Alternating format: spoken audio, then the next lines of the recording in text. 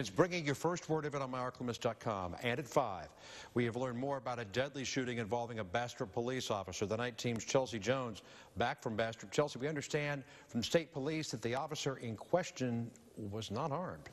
Exactly, Gordon. And let me just tell you, I saw shell casings myself at the scene, and witnesses tell me the victim was shot 9 times, and they don't understand why. State police are still working to piece everything together. Shell casings line the street after a deadly officer-involved shooting in Bastrop. I don't even feel safe over here.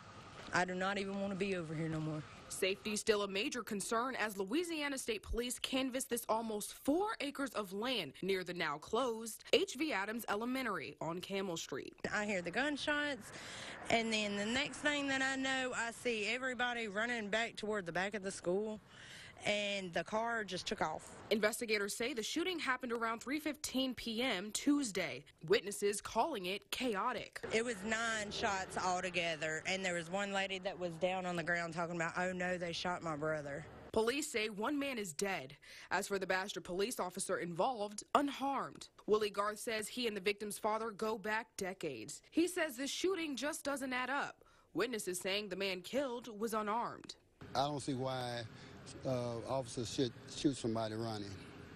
You know, if he ain't shooting at him, I feel like he shouldn't be shooting at the person. Several agencies working to piece together clues. At this time, state police say it's too early to give a definite answer as to what happened. They say it's up to the courts to decide if this shooting is justifiable.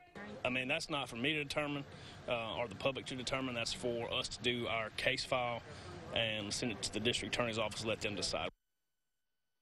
Chief has not said whether he's placed that officer on leave, but he will review this investigation in the morning. In the Media Control Center, Chelsea Jones, NBC 10, your local news leader.